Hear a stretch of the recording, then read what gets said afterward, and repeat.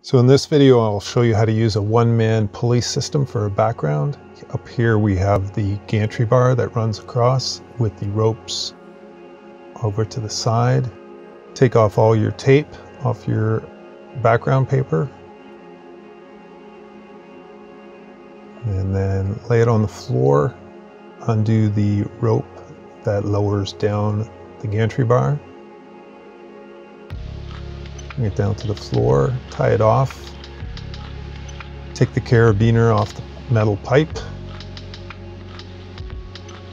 And then take that pipe over to where the background is and slide the background over the pipe. Bring the pipe back over to the carabiner. Clip it back on. And then you're going to want to get your sandbags ready. Sandbags will be used to hold the paper down once it's been rolled out. Bring the paper up to a comfortable height, tie it off again, and go over and pull the paper down. Now if you pull it out to where I have it, like a 4-foot height, you can sort of measure out 4 feet by dragging it to the floor every single time. Measure it out to how much you think you need. This was the end of this roll, so that's all I had. Gently let the paper roll back to itself.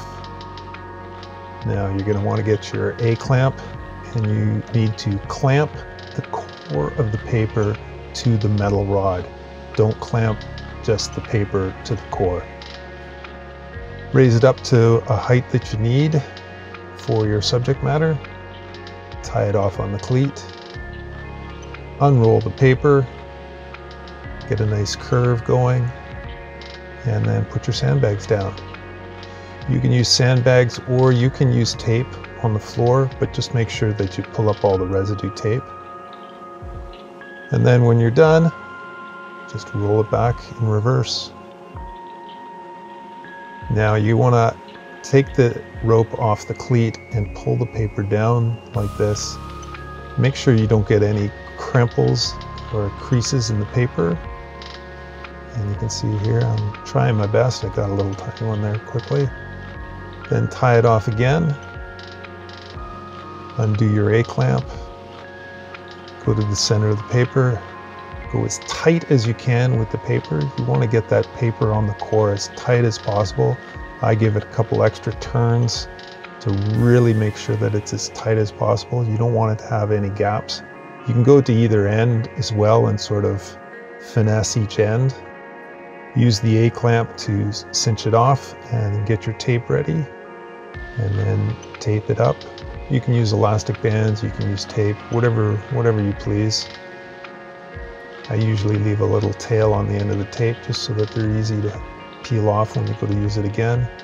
Take your carabiner off the end of the metal pole. Slide your paper off.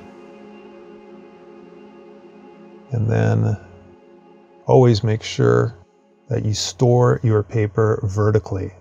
Never store it horizontal.